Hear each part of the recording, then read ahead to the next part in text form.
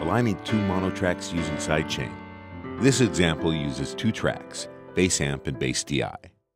Open the InPhase mono component on the bass amp track. Send the bass DI track to bus 1. Assign the InPhase sidechain key input to receive from bus 1. Click Capture and play a short loop.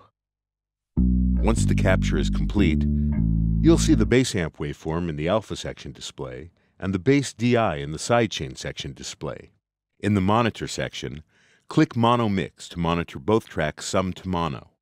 On the Waves system bar, click Copy AB to toggle between A, the processed signal, and B, the unprocessed signal. Set the marker to the beginning of a note with a clear start point. Zoom in to get a good look at the note's first transient, which will be our sync point.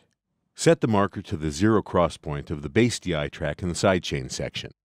Use the alpha section delay control to align the zero crossing of the alpha waveform to the sidechain section, or grab the waveform to move it manually. Look at the correlation meter and make sure you're on the blue positive side of the meter. Toggle between the processed and unprocessed signals to make sure the track alignment has improved.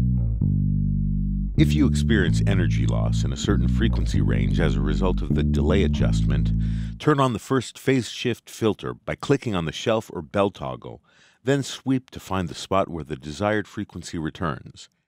In this case, around 100 Hz. Turn the filter on and off to make sure phase alignment has improved.